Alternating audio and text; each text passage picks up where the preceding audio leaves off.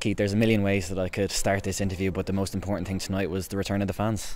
Yeah, brilliant, brilliant to have them back in the ground, even though there's only 100 supporters or so here tonight. So they got behind the boys at the start of the game in the pre-match warm-up.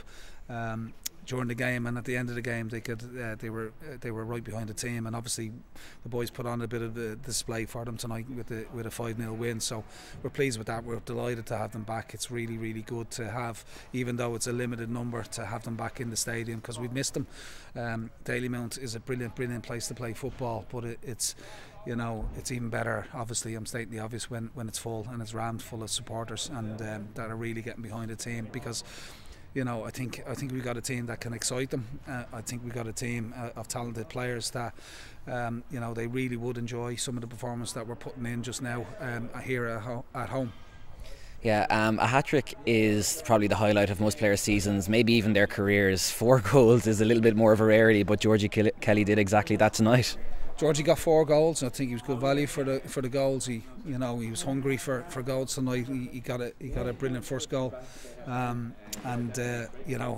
got the second goal, which was important for us, because it was important that we went in at half time, because Drogheda are a decent side. They've got some good players and they're playing well, playing full of confidence, and we didn't have it all our own way in the first half. They had a couple of shots on goal, and maybe Chris Lyons misses one that he maybe should hit the target with. So we didn't have, like I said, our own way, but we got ahead 2-0. We spoke at half time about certain things, and we spoke about half time about getting the next goal, and which was really important, and we got it within 40 to 40 seconds in the second half. So brilliant goal by Liam, but Ross Tierney, I think, was immense in the build up to it, but well taken by Liam, and obviously then it probably the changes that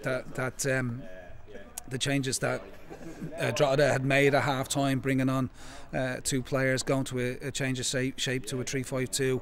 It sort of takes the sting out of that a little bit, for them, and puts us again in the ascendancy. And we're looking to get another goal or 2, which we did. And thankfully we were able to get some bodies onto the pitch. We were able to get some bodies off, we go again on Monday. Goals obviously win games, but so does a great defence, and one man in particular that was fantastic today was Kieran Kelly. Yeah, Kieran's come into the team and he's been really good, and he's had to be very patient. He hasn't had things his own way here.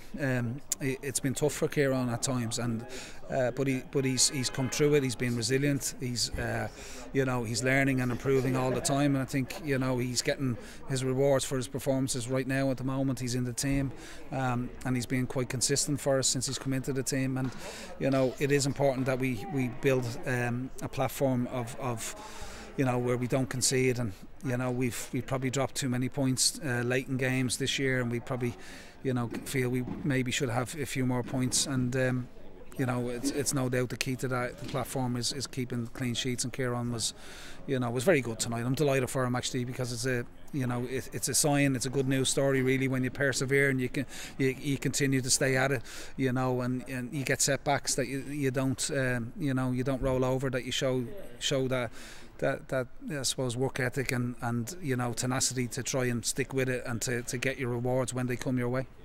And without beating a dead horse, obviously it's a big game on Monday, but this was definitely the perfect way to set yourself up for it. Yeah, obviously, we play Rovers on Monday in a derby.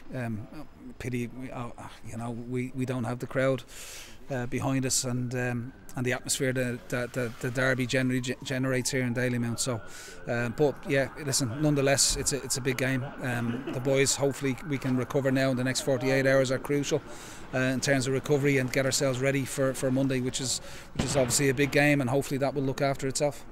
Congratulations on the result, Keith. We'll see you again on Monday. Okay, thank you.